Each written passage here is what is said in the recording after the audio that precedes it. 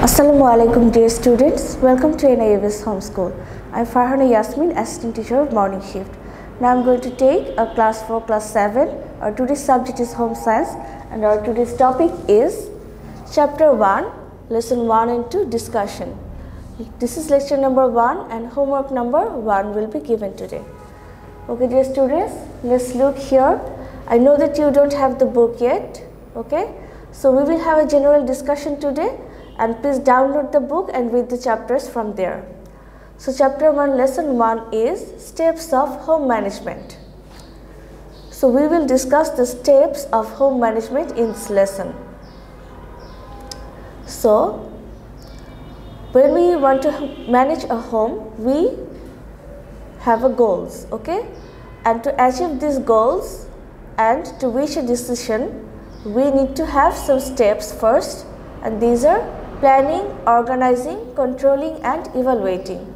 We need to go through these steps to reach our goal and have a final decision. So at first is planning. To reach our goal, at first we need to make plans, and then we need to organize the activities according to the plans.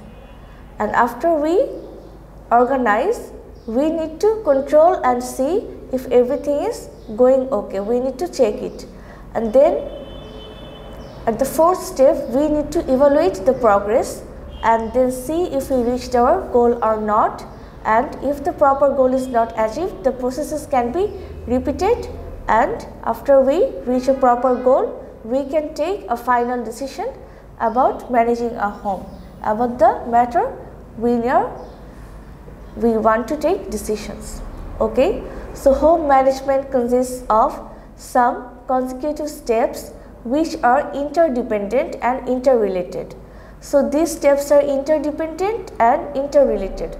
So that's why we can see that it goes in a circular structure in this framework.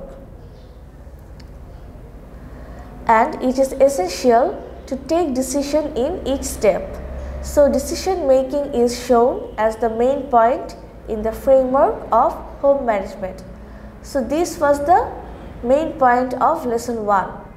Steps of home management and how they work in making a goal and reaching decisions. Okay dear students, let's look at lesson 2. Here we will have a summary of lesson 2. Lesson 2 is household resources. At first, we have the concept of resources. We have to depend on different kinds of goods and services to reach our goals. So, to reach our goals, we need some kind of goods and services. We use different goods and services to reach our goals. These are resources used to fulfill different needs. So, to fulfill the different needs, we need resources such as house, money, intelligence, etc. These are examples of resources. We use these things to reach our goals. Then let's look at some basic characteristics of resources. Number A, utility of resources. Resources have utility. We can use them to reach our goals. Number B is resource constraints. Resources are not limited. Okay, so they have constraints. They are not unlimited, okay? They have limits. They can finished. Then number C, interrelation of the use of resources. The resources are interdependent and interrelated. You have learned in the previous lesson. So they are interrelated and the uses are also interrelated. So they have to be used simultaneously to reach goals.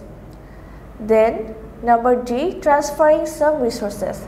Some resources can be transferred, like house, money, material resources. This can be transferred, but intelligence, talent, this kind of resources cannot be transferred. Okay dear students, these were some basic characteristics of resources. So these two lessons are in summary view here for you to understand the main points. But download the book and read before you get the textbook. And you have some homework today. Your homework number 1 will be making 5 MCQs from chapter 1, lesson 1 and 2 that we discussed today. Okay, dear students. So please download the book, read the lessons and do the homework properly and submit on next Saturday. Stay safe. Allah Hafiz.